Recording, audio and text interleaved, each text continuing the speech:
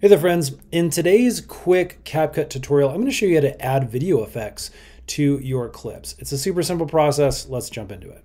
Now I'm using the desktop version of Capcut, but this is going to be fairly similar if you're using your mobile device. Now remember, we're using the free version of Capcut today, so our features are going to be a little limited. You can always upgrade to Pro over here to get a lot more. So let's go ahead and we're going to hover over a video clip that we want. In fact, I'll go ahead and click on it like this. As you can see, it's just a quick little shot of a coffee maker. And what we're going to do is we're going to come up here and I'm going to click on effects. Now this is going to bring up some really cool options. You can actually click on trending, nightclub, lens. There's a lot of different filters that you can throw on this so that you're just looking at things that might work for you. Let's click on trending at this point. Now, as you can see on these effects, there's all sorts of interesting ones. If you just hover your cursor over, you get a little preview. You can see some sparkles there, some snow up here, little blurred love right here with some hearts.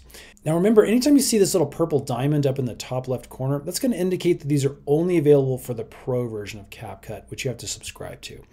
In this instance, let's go ahead and just pull a couple of free versions. Here's a little tree shade, it looks like. Let me go ahead and click on this. And once I click on it, you can actually get a little preview over here on our video. So as you can see, there's like some lighting effects that happen over here. Let's try sunset and see what happens with that. As you can see, it lens flares up here in the top corner.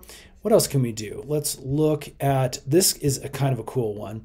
It adds just kind of almost a techno feature like that.